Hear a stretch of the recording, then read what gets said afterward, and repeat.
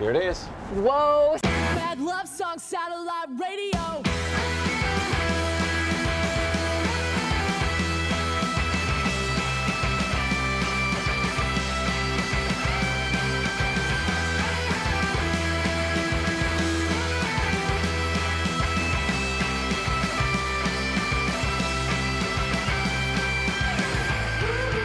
Just under the surface, our province is full of delicious hidden gems. Dives that, given the chance, will make your day delicious.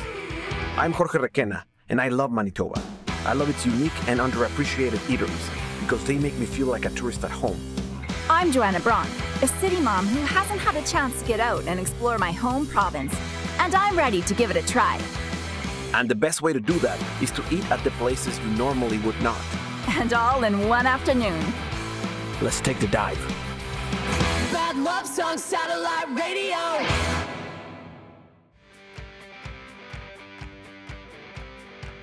Winnipeg summers are super fun.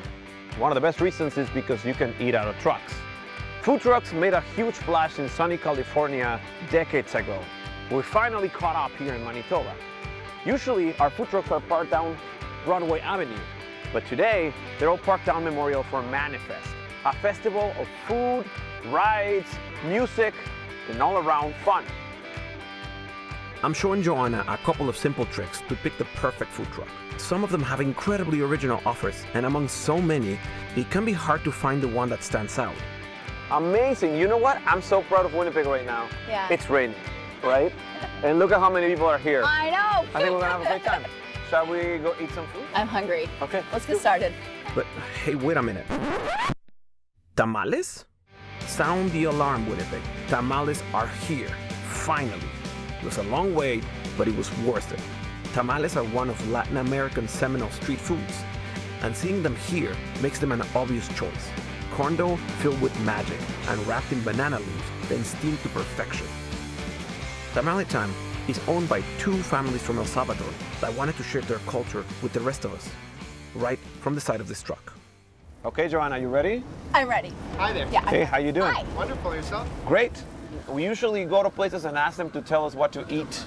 Okay, I'd like you to try our pupusa. It's our national dish of El Salvador. And it's one of my favorites. And our tamale. It's the reason why we started Tamale Time in the first place and why we named it. Okay. Okay, one papusa, one tamal.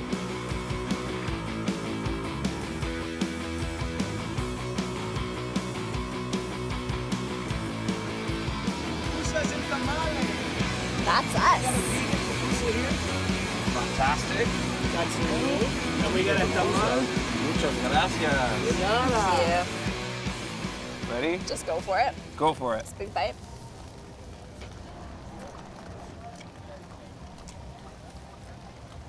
Oh, yeah. Is it good? Oh, that's so good. This is gonna warm me up. Okay, here I go.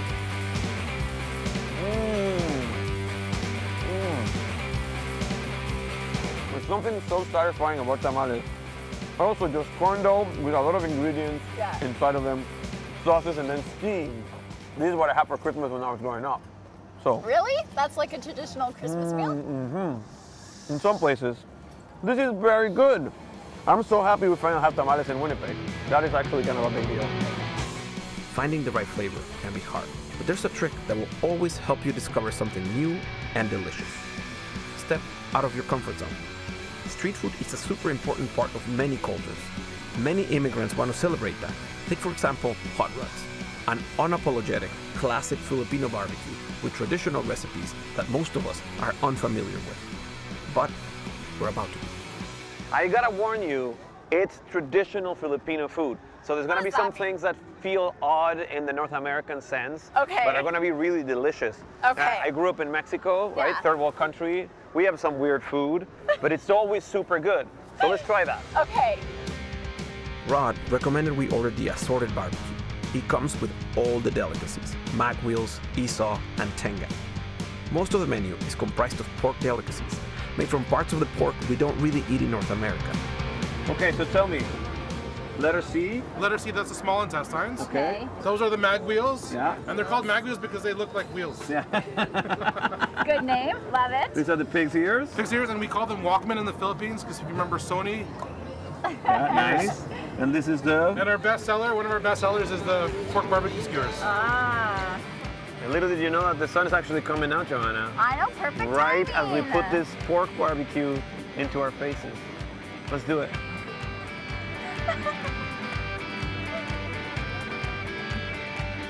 Oh yeah. I quit. They're too good. See? I don't even need to try the pig's ears. Oh, yeah, you do. We're satisfied with them.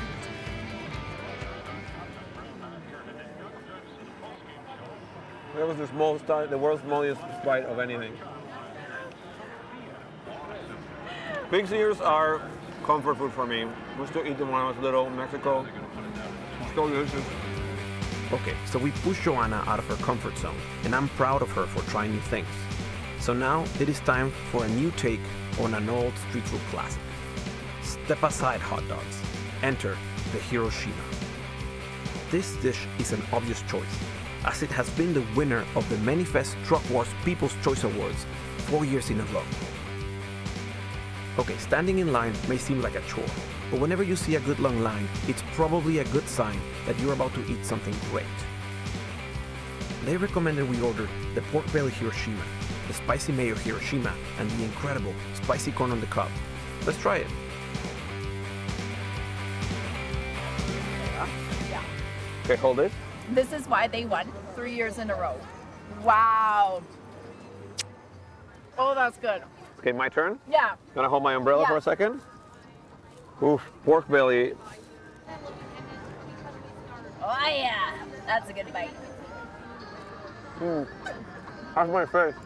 Yeah, no, you look good. Handsome as ever. Yeah.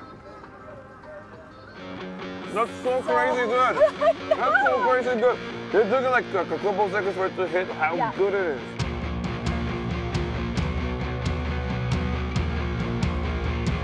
Okay, John. Yeah. Beautiful day, hey? Oh, it was fantastic, even though it was rainy. I It had so didn't much matter that it fun. was raining. No, not at it all. was so much fun. Okay, so places we ate at Yeah. from the start. Okay. Tamale time. Yeah. I loved it. You know, I think that if I could learn how to make the pupusas, it could be a staple in my family meals. It is great for breakfast, great for lunch, great for dinner. Something that Salvadorians are constantly eating and enjoying. Yeah. It's pretty fantastic. Okay, Hot Rod's Filipino barbecue. Yes. Yes.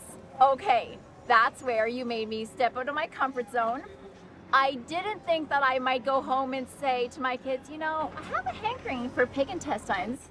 It's great. Yeah, I'm hoping more people are able to try new things. Yeah. Okay, next stop, we went to Q Grill, which we were Yes, calling we did. Cayo Grill I know, and KYU KYU Grill, but now we know it's pronounced Q Grill. Q Grill. That was by far my favorite dish I've had. The stuff that you ate, the spicy mayo, the chicken skewer was incredible. I had the pork belly, which was very, very good, incredibly prepared, very accessible. It Yes. felt like a hot dog, but it didn't taste like a hot dog. Right, exactly. The bun Yeah. was very different than a hot dog that- bun, right? Yeah.